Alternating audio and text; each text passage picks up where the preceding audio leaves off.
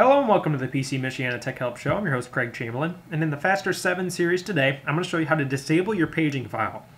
Now you really only want to do this if you have a larger amount of memory on your system. Now the Windows 7 operating system, I recommend you have to have at least 3 gigabytes to use this tweak, because if you don't have that much, you do risk random hangups and random lockups when it comes to running programs on it. Now this is definitely worth the extra investment if you're looking to buy more memory, because this does a huge increase in your speed. So let's go down to the Start button and select it so that we can enable this feature or disable it. Let's go to Computer and right-click on it. And we're going to select Properties. Now on the upper left-hand corner of the Properties window, we're going to select Advanced System Settings. And then we're going to go to the tab that's called Advanced up here at the top. And then you're going to select Settings under Performance. And once this comes up, we're going to go to Advanced yet again. And this is going to let us go down to virtual memory here, and we're going to select Change.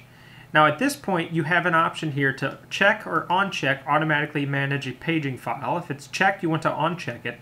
And then down here, you want to set it to no paging file.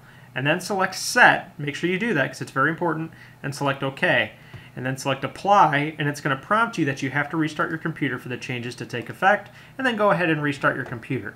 Now for those of you who are concerned about disabling this, because if you run out of memory, what happens is it uses the paging file, which is on your hard drive, to store programs for swapping memory and things like that.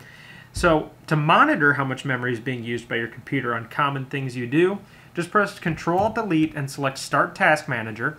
And when your Task Manager comes up, you can take a look at your memory here, and it shows how much memory is currently being used.